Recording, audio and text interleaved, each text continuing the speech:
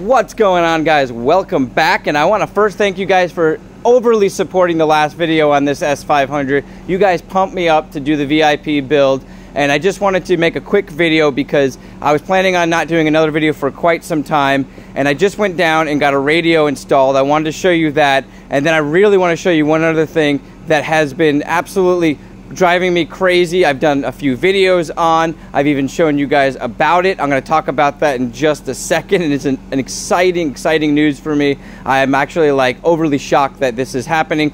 But first, let's talk about the wheel fitment. So I left you guys off last time where I had the car put the rims on there. Now, if you didn't know this, these cars come with hydraulic rear shocks, and you can actually adjust them. I will link a video below that I show how to do that. It's kind of an older video where I didn't have the greatest quality film, but to get you to the point, it shows you how to do that, and it's actually very easy.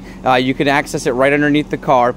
But what I had to do is raise it up, and unfortunately I drove down the road and it dug into this tire a little bit, you can see, and it was basically sitting on the tire, and my hydraulic fluid was low because the car sat for a while. So I was able to raise it up, and I think I got it perfectly where I want it, and I plan on lowering the other front. So now let's go ahead and check out what I was just talking about. I had the radio installed, and they called me up and said, hey, you know, I told them that my front driver speaker was not working, and I thought it was the amp just not working properly, because that is a known fact that sometimes the amp will not send a signal to one speaker. I even tried subbing out a speaker. I had a parts car a while back. So if you guys have been with the channel at all, you probably know a little bit about this. And then out of nowhere, my soft close stopped working, and I knew it had something to do with a wire, because I was able to jump the soft close to another door. And I showed that in another video. It's really not that difficult if you access the pump. You can kind of cross over the way that it pumps. And I was able to get the door to shut, so I knew the pump was working perfectly fine and the door actuator was fine. And those are the two main things. And I took the whole door apart, spent an entire day playing around with it, and never came to a conclusion. They called me and said, hey, we found out why your front speaker wasn't working. In the kick panel, there was a ground wire and a couple other wires that came loose, and we went ahead and hooked them back up. And guess what?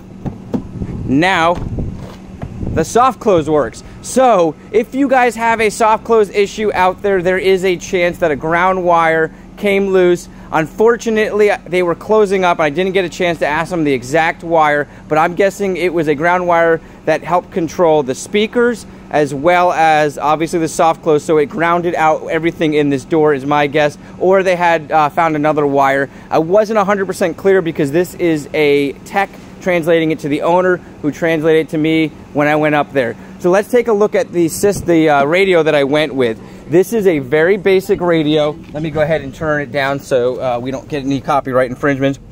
Made by Sony, and I went with this because of the clean fitment. It does not have a CD player, which I could care less about, but it runs fully off an app in the phone, and it has a lot of features. And it was just under $100, and it was not that expensive to get installed, except that they had to bypass the amp and a couple other things. But it was only $100 plus installation. They ended up putting kicker speakers in the front door because of the ohms of those speakers would not be compatible in the long run, is what they said. They said over time you would burn the system out. But this is the Sony DSX-A415BT. And I'll get focus on that for you. And so far I can say I highly suggest it, specifically in this style car, because it doesn't throw off the aesthetics, in my opinion. Now, this is just a quick review of this because I'm going to be doing a trunk build. Obviously, I ordered a ton of stuff to make this a VIP style car that I'm going to be revealing to you guys soon, and I'm very excited. I'm going to have cigar trays and wine bottle trays. I've got a whole assortment of things ordered from this really cool company that I'm going to do a full video on. I just wanted to update you guys, and they told me it was down in the kick panel is where that wire was.